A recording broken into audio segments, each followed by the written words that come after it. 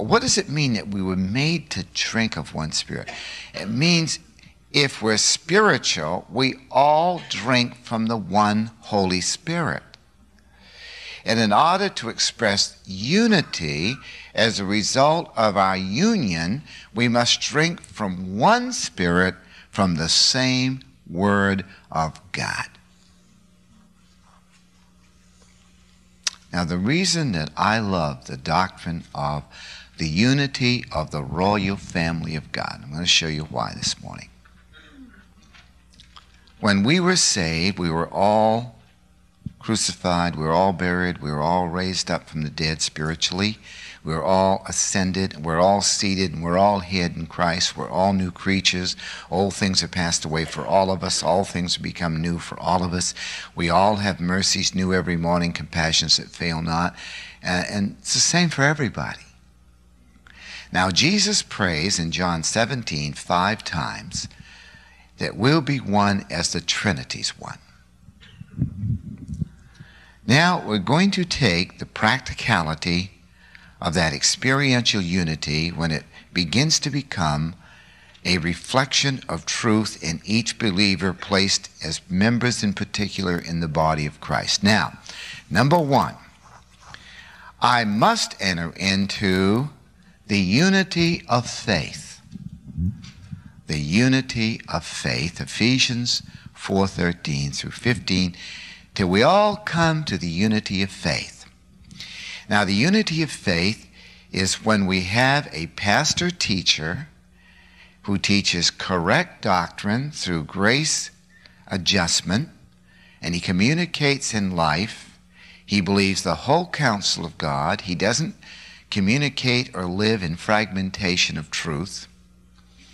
And he has the right motivation, the right attitude, the right decisions, the right communication, and the right action.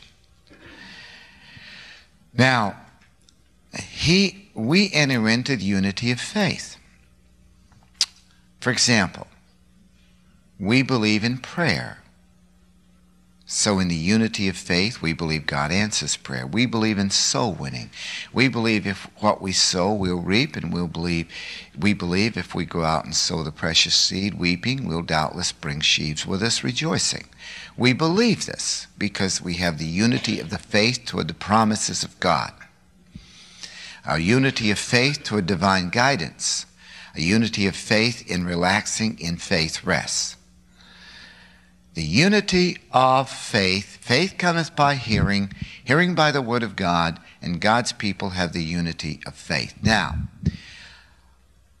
we must have unity with the Trinity, and that's what John 17 is teaching.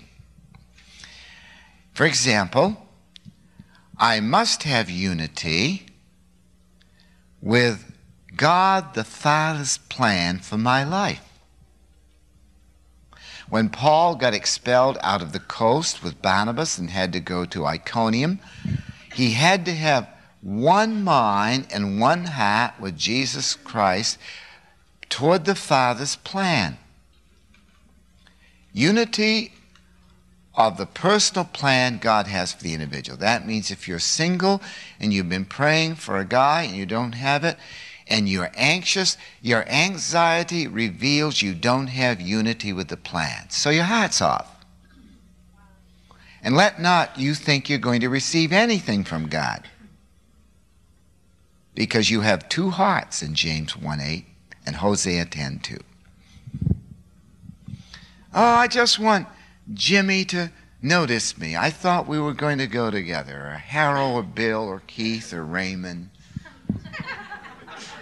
And I need this meaning for it. No, you don't.